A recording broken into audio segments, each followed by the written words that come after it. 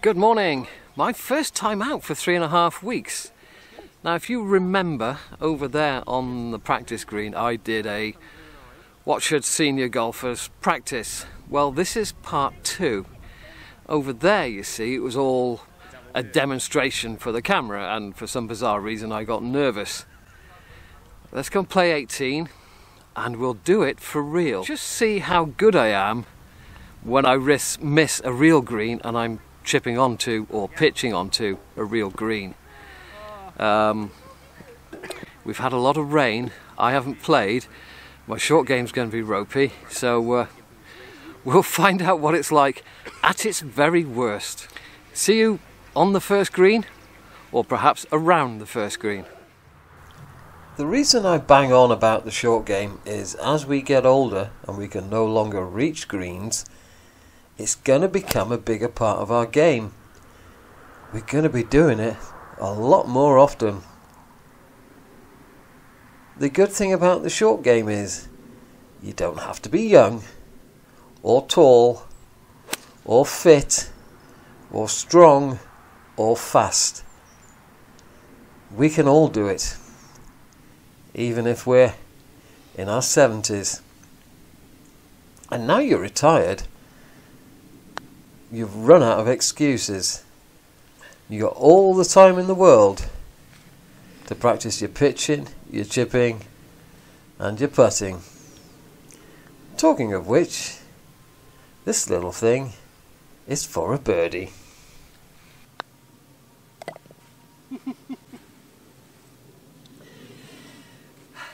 Perhaps I will record the full shots. Now I sliced off the third and obviously hit this tree here, which has managed to keep the ball in play. So when we get to the green, you'll know how many shots I've had, and that's a top, and how badly I played in order to get there. On the downslope, got to get it up quick, so I couldn't go for the green. And I've left myself 35. Now this is one really big fault I have. The practice swing is long enough, the real swing isn't. Lands on the soft green and stops absolutely dead, as you would expect.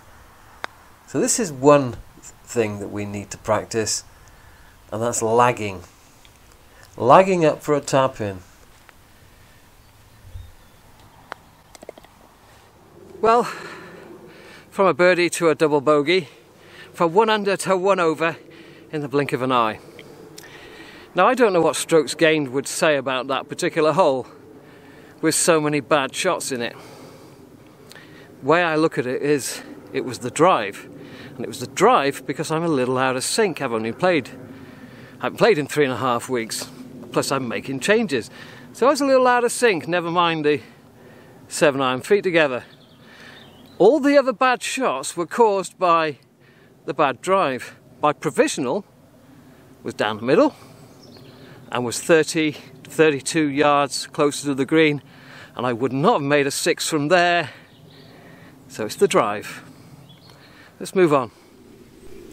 Just wedged it onto number 4, pretty close. But here's my luck. Just there is last week's hole. Thought I'd have been down for an eagle too. As it happens, I got a little downhiller left. Now these putts are very important, and quite often on camera I just walk up to them and hit them simply because I'm trying to get out of somebody's way, but there's nobody behind me today, thank goodness. So I can actually take the amount of time that I need over a scoring putt like this.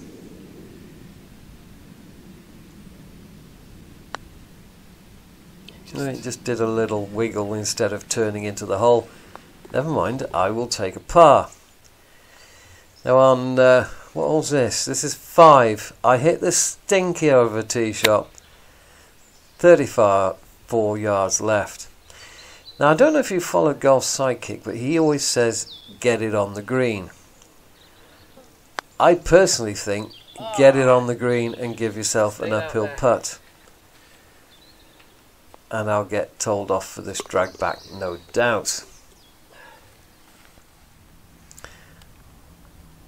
Up onto number 6, chipping with a pitching wedge.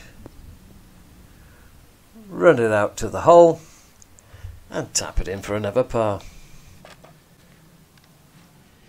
Right, so on that last one, the 5-wood didn't carry all the way up here, kind of like hit the bank and bounced down.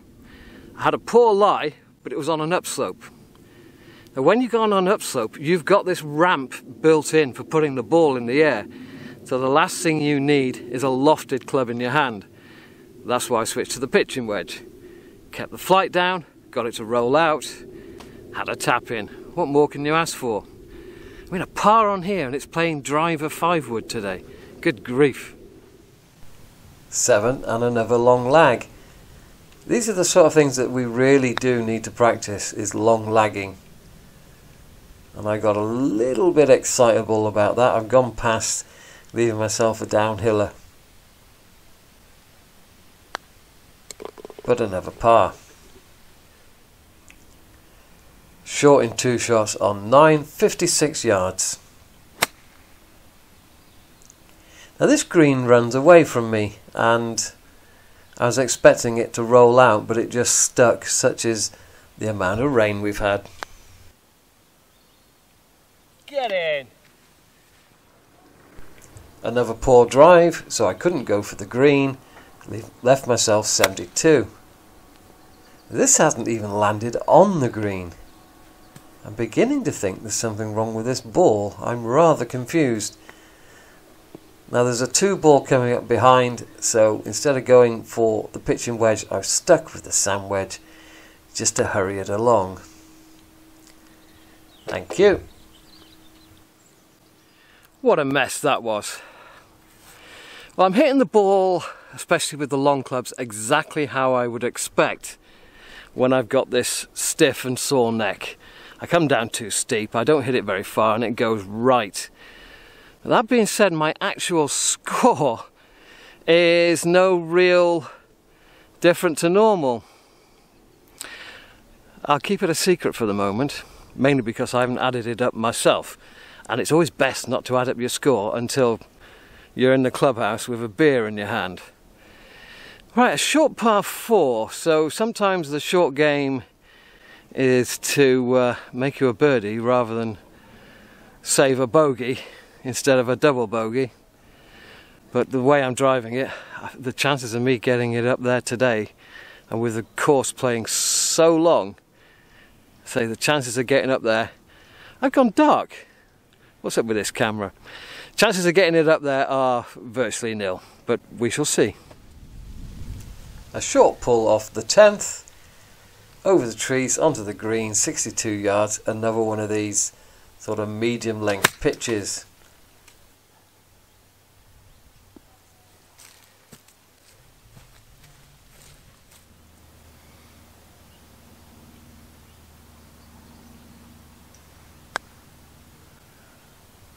Oh, hit it, it's back uphill, Simon.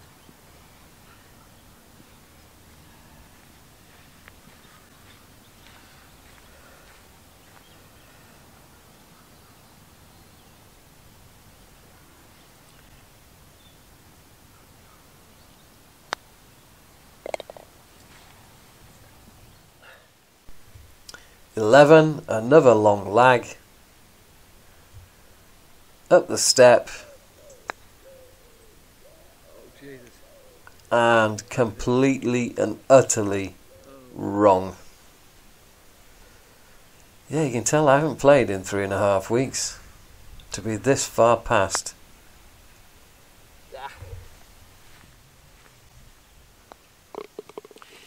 Right, I'm just down at the halfway house and I'm letting a group through, a 2-ball. They're moving pretty fast and my knee will not allow me to walk very fast. It's not as good as I've thought. I think I might be back to the doctors and see if I can get a repeat prescription on the antibiotics. Strokes gained, or any other means of measuring your round of golf. I don't use it. What I do is I write it all here on the card.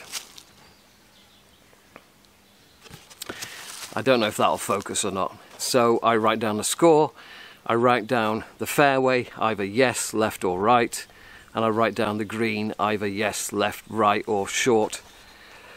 And I look for a pattern.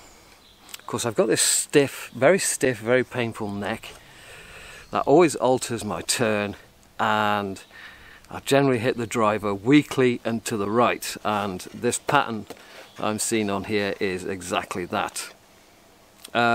Short game is going exactly how you would imagine a short game to go when you haven't been on a golf course for 3.5 weeks.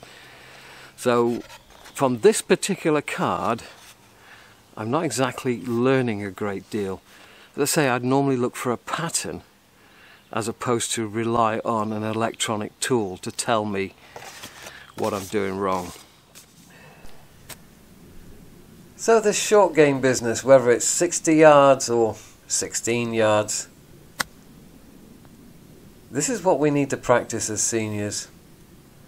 Because we're going to have it more and more often. We're going to be coming up short. And as I say, no excuses. We've got plenty of time when we're retired.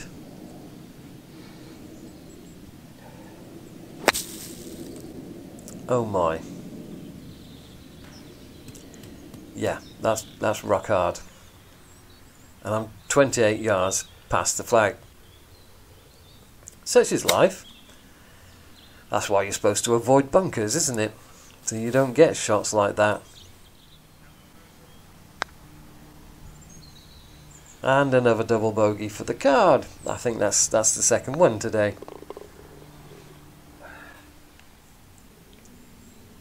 Down to 14 and a downhill putt. This is nasty. So just rolling it down there for a tap in is absolutely ideal. Right, before we carry on, here I am on 15, the par 3, slightly downhill over the water. You remember I came up short on 12 and I came up short on 13. That 7-iron off 13 went 136 yards carry into the bunker.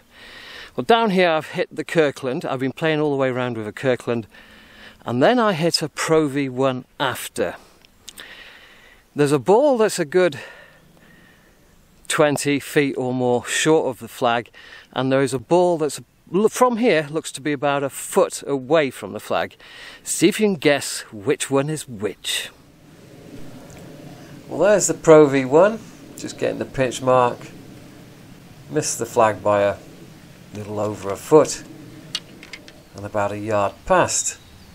And 8 yards short of the flag is the Kirkland. At least the lags are getting a bit better as I go around.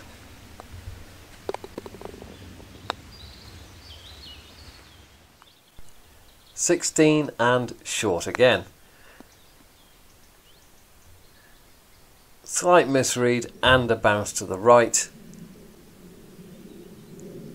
These are putts that we have to nail. Forgot to hit it. And I underhit it. Right, I'm on 17. I had 84 yards up the hill.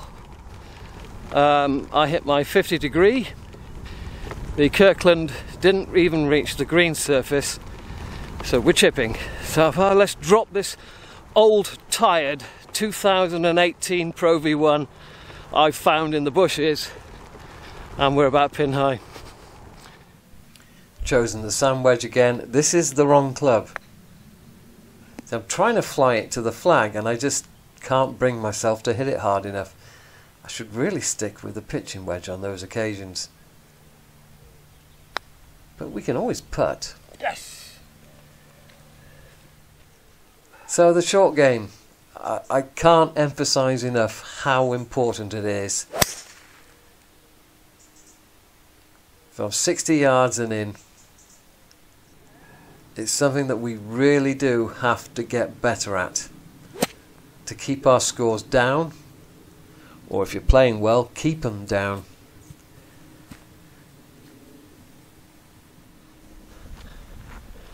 just drop the bag off. And yet another one of those lucky shots that rolls up towards the flag and makes us look good.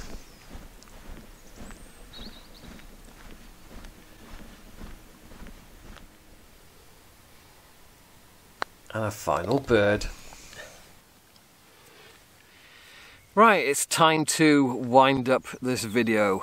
What seniors should practice. Now, depending on your age, ability and how far you drive it and how firm the ground is, you could either be pitching and chipping left and right, or every time is short because you simply can't reach some of these long holes anymore. Now you can go on the practice area over there and set up on the fringe at 20 yards, at 30 yards. It'll even stretch out to about 40 yards to the farthest flag. And you can develop your muscle memory, and then you've got to take it to the course. And when you get on the course, you have no idea what you're going to get. You're not going to get that exact yardage off a nice lie. You're going to get some bad lies and all sorts of stuff. And so what I tried to demonstrate today is different distances, and that just didn't happen because it's a real round of golf. You don't know what you're going to get in a real round of golf.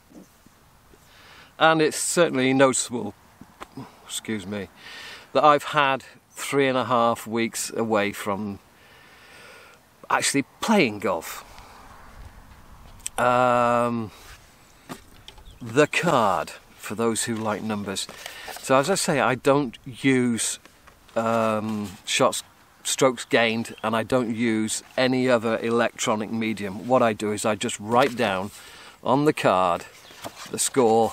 Yes, left, right, short, or short bunker, whatever it might be, and I look for a pattern. Now I've hit 6 out of 14 fairways, which isn't surprising when I've got this stiff and painful neck, which I've had for, well, since 1990. It alters my swing. I hit the ball poorly and it goes short, and it usually goes right.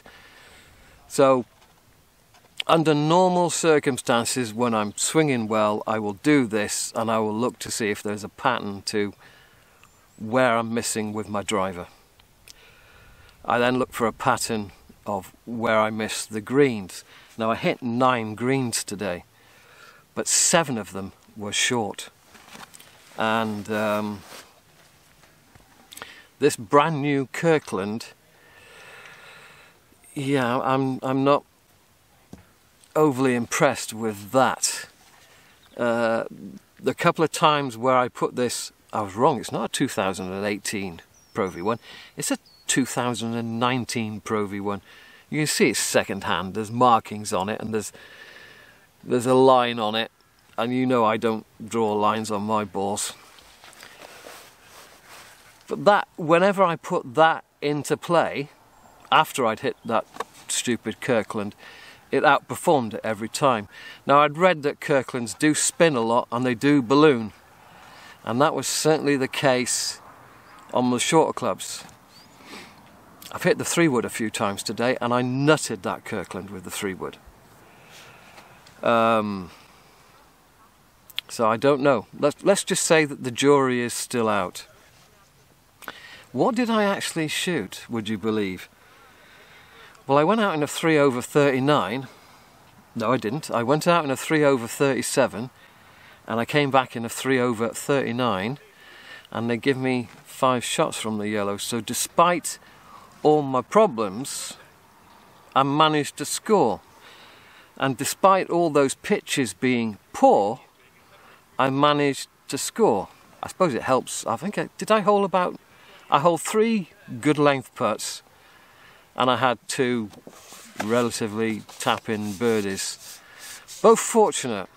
On the second there, I hit my second shot a little left, and it bounced into the green and rolled up to, what was it, 3.5 feet.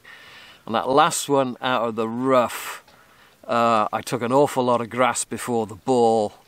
It managed to carry the bunker, and because there was no spin on it, it managed to dribble up to the hole for a tap-in, basically. Now, one last little point about golf balls. I let a 2-ball through because they were catching me up, because I'm not walking very fast with this knee. Got to go back to the quack and get some more antibiotics, because I don't think that infection has quite gone yet. So I went and did a bit of ball ratting in the bushes. I found one really good Pro V1, that went in the bag. And I found 4 Callaways. So the question for you, and there can only be one answer to this. Either Callaway golf balls are rubbish and don't go straight, or people who play Callaways are rubbish golfers. It's got to be one or the other, hasn't it? I'll let you decide which is the correct answer. But for the moment, I'm more than happy playing a 5-year-old Pro V1 that I found in the bushes rather than a brand new Kirkland. Cheerio.